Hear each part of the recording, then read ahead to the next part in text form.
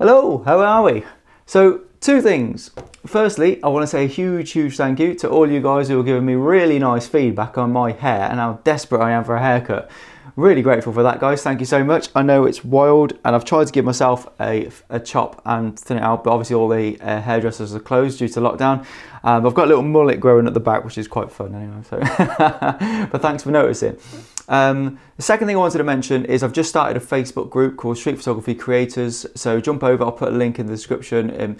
The idea of the group is basically so we can help each other out. It's more so about learning and inspiring others and sharing locations and obviously arranging meetups and stuff like that.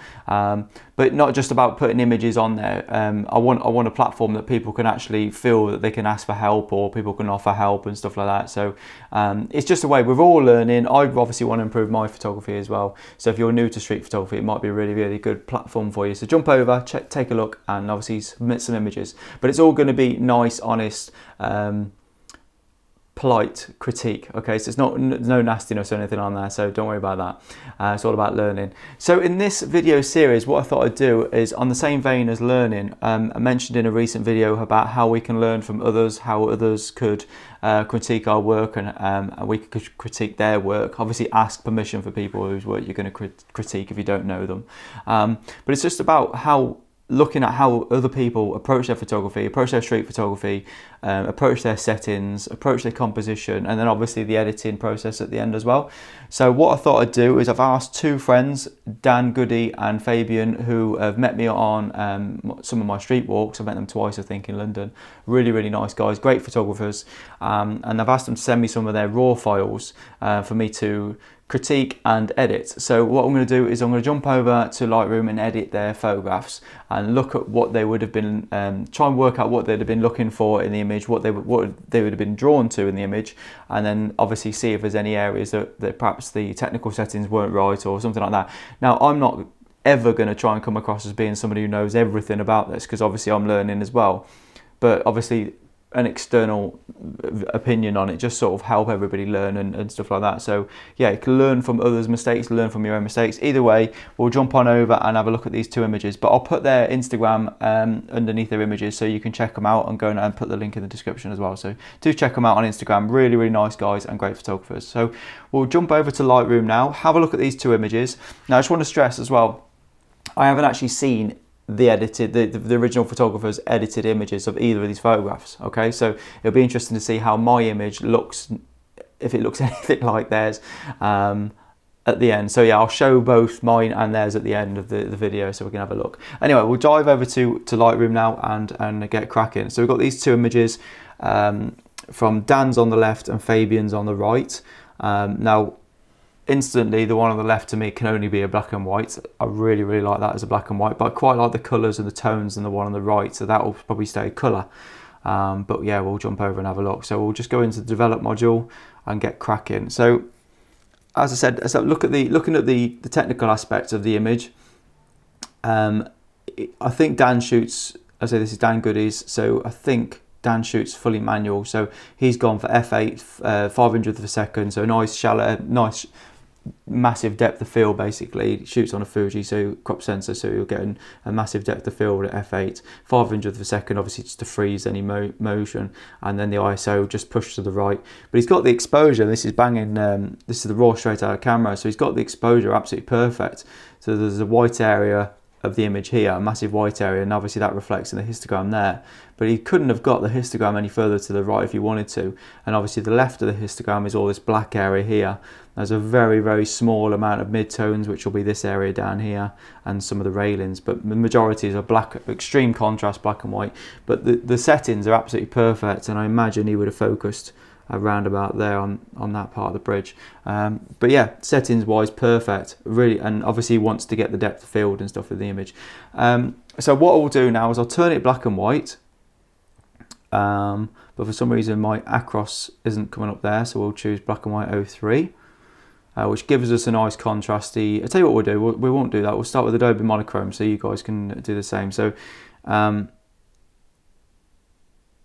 not going to crop. I've said in a recent video to avoid cropping your images until the last minute, because after you're doing your, I mean, the obvious thing for this image would be to crop sort of that bottom bit out, but we don't know what the editing is going to do and how it's going to affect down here. So what we'll do is we'll leave it uncropped, but it also gives us the opportunity for the image to sort of embed any negatives into you, because if you just get rid of it straight away, it doesn't have that sort of mental effect that next time when you go out with your camera you're not going to make that mistake, because last time that was really annoying you, really bugging you, that you had to sit there looking at it. Obviously we could just cheat and crop it out, but we'll leave it for now. Anyway, so let's get the histogram to the right as far as we can. There, I think that's really good. So that's nearly a stop before we start losing the whites. Now I think this white area now, the difference with landscape photography and street photography, is we don't need to keep any detail. Obviously there will be cloud detail there like that. I wouldn't have that cloud detail. I'd have it really, let's reset the double click, reset the highlights. I'd have that area there just solid white. It doesn't really, so I'd lift the whites there like that. So what we'll do is hold Alt and make sure we've got like a white background there. That's how I would want this really nice sort of clean looking white area there, which that now looks really nice. The other thing I'd do is drop the blacks, because obviously we've got a lot of detail in the shadows now which we probably won't want. So drop the blacks just to get rid of some of that detail. See, instantly to me that's almost a finished image that doesn't really need much at all. And yeah, as I say, landscape photography, you'd never get a histogram there like that, because unless that was the sun, you'd never want to clip the sky there like that. But with street photography, you get away with it. So perhaps bring the whites down a touch, but I quite like that, Okay, so what else are we going to do? I'm going to leave the shadows. I'm not going to touch the highlights. I'm not going to touch, I think the tones and everything are fine. We could use the, actually lifting the white balance, give us a bit more detail. If you look at the detail changing as we lift the white balance, that's quite nice there. So I've lifted the white balance to 6.2. Put the clarity up. I always, because it's a Fuji file, I always put the clarity up about 15. But that's about it. I'll come down then, I'll take sharpening off. I will add the profile corrections built into the lens. I won't put any vignetting or anything like that. It doesn't need it because it's just going to darken that corner of the image. I want that. So we don't want that. So we'll go back to the top. At this point, I think I might add a crop. The only thing I could do is drop the shadows a touch, just so it's not too distracting. Only very slightly. I think it will. What I'm starting to get from the image is this diagonal shape here, this almost triangle. Now, the only critique I would have seen with the composition so far is that I really would have liked it if that corner there would have come up to the middle here, and then that corner there actually completed the triangle.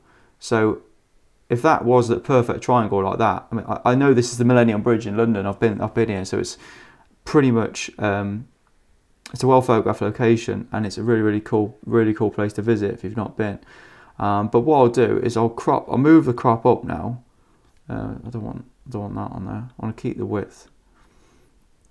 I'll keep the entire width of the image. Oh, rotated it slightly, and just bring it up just there, I think. See, I would have liked it to have, I want the black on the right. Yeah, because I really like that triangle shape, and I just think the geometrics, should I say, looks really smart. It's just a shame that that triangle couldn't have gone directly across there. You could almost draw it in if you really wanted to. You could just draw that black line going across. But otherwise, I really like the really strong lines and everything like that.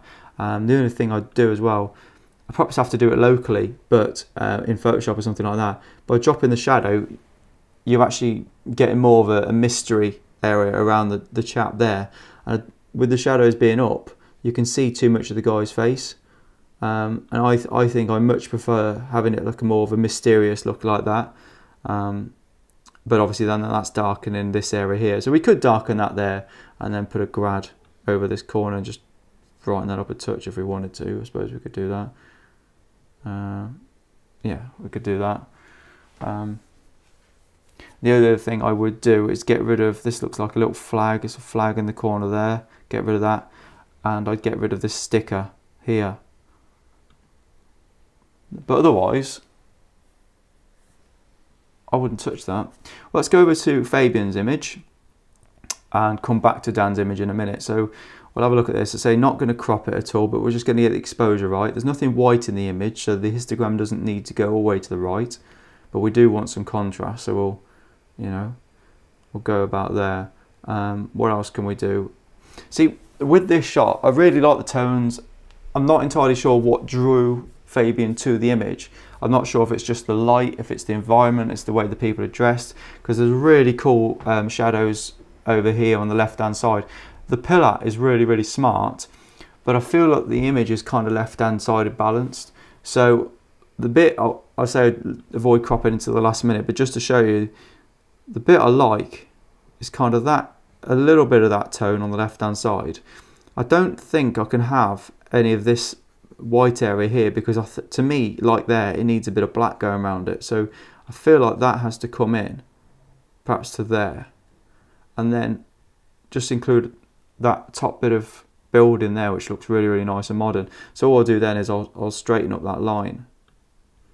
So I'm going to crop this one because I know that that bottom part of the image is black, and it's not going to change, is it? So that's fine.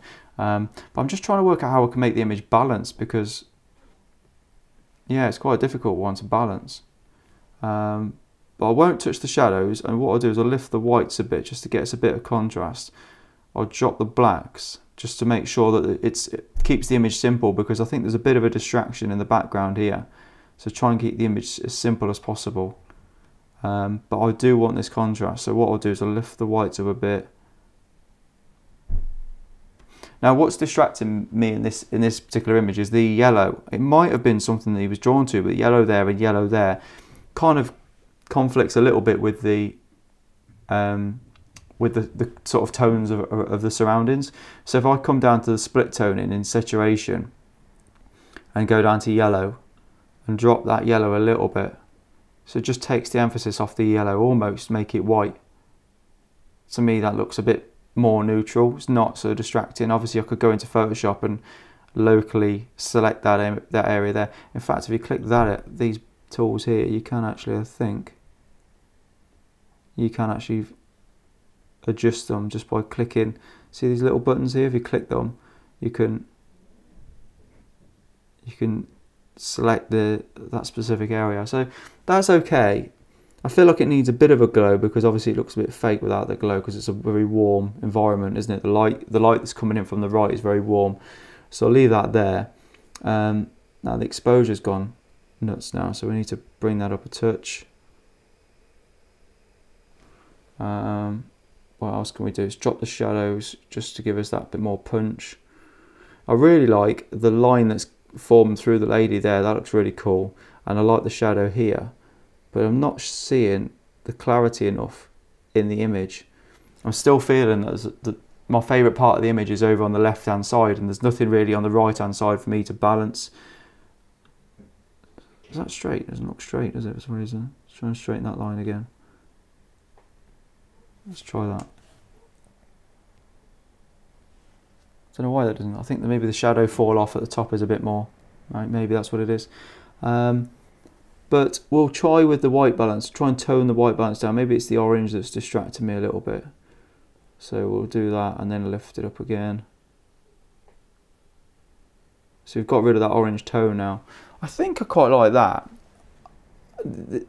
The lady in the background, let's lift the vibrance up, because the lady in the background in the orange coat is now falling into the background, because the colour in her coat had been sucked away when I changed the white balance, when I cooled it down. And I think that orange, see, if I was waiting for the shot, if I'd seen this composition, I would have probably waited for this lady to go and then gone in a lot closer and just took that shot there, because that section there, without that lady in the way, with that lady stood in that light, with this shadow going up as a leading line pointing to her, for me is a fantastic shot, especially if you could get that square in at the top as well.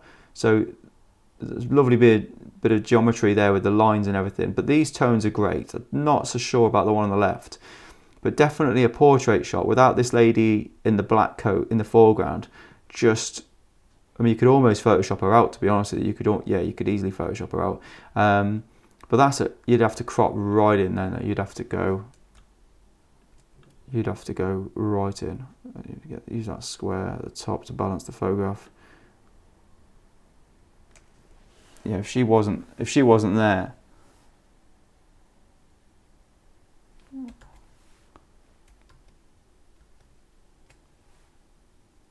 Yeah, it's just that pillar on the right. It's just I can't decide whether or not it needs something on the right hand side, but I can't work out whether or not the pillars. It needs something there to balance the image, so I've got to leave it in.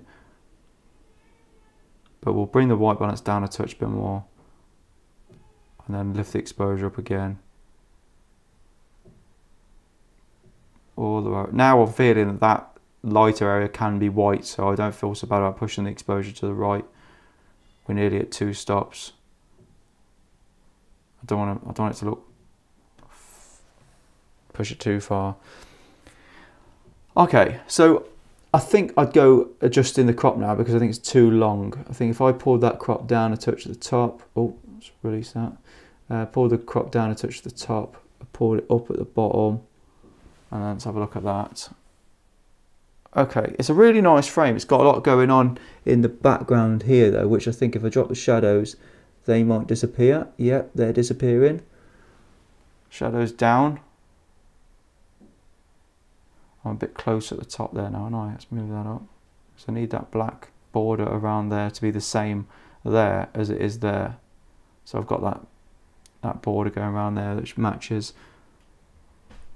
I think, do you know what? I'd probably leave this here.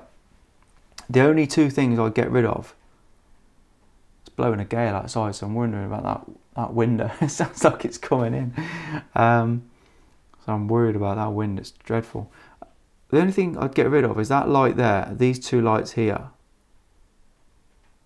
I can't drop the shadows anymore. I could probably drop the blacks a bit. And then bring the white balance down, cool it down. I don't want to, as I've started to cool the image down, pull the white balance to the left. I'm liking it more. I'm liking it more. It's almost a spot colour image now. I quite like it now. See the difference between the 2 white balances is unbelievable. But to me, I think I prefer the more blue. Originally, when I first seen the raw, I like the warm tones in it.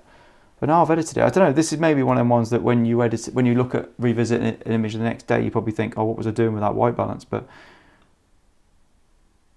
if I brought it back up, it's really orange now. So yeah, I think that's probably where I'd leave it, to be honest with you. So what I'll do is I'll put have a quick look at Dan's again. Yeah, I just need to tidy that area. I'll put the finished files up when I've gone through Photoshop, got rid of that line there, got rid of this area here. And I'll put Dan's and Fabien's edited versions as well, just to see how they compare. I'm really interested, as I say, I haven't seen their images, so I'm really interested to see how different. I think Dan's will be quite similar to mine because I've been I've been watching both of their Instagrams for some time, so you get a feeling of how people edit. But Dan edits very similar to me. He likes his contrasty heavy blacks and stuff like that. I think Fabien spends a lot more time editing his images and likes a lot more creativity in them than myself and Dan. But I don't know, I might be wrong. But we'll be interested to see how they both look, and yeah. I'm looking forward to seeing it. So it's an interesting concept, just the idea of editing somebody else's pictures blind. But anyway, I'm going to edit it there. Oh, sorry, I'm going to edit it there. I'm going to leave it there. As I say, I'll put both images up at the end of the video, so do check out their Instagram, have a look. And I've got a feeling that Fabien will do a much better job editing his images. Actually, now I'm looking at it, I think I think it's too bright. Okay, let's go there. Yeah, let's go there. Yeah, I think the lady in the middle is ruining the shot for me. I love the lady at the background, but the lady in the middle is just. But yeah, really nice location. Anyway, yeah. Well, anyway, I'll leave it there. As I say, check out the images, check out the original. Jump over, say hello to Fabien and Dan, and yeah, if you want to jump over to the Facebook group and stick some of your pictures up, then or perhaps feature your photographs in some upcoming videos. But I hope you enjoyed it, and I'll see you soon. Please hit the subscribe button if you enjoyed the video, guys. Take care. Thanks for watching.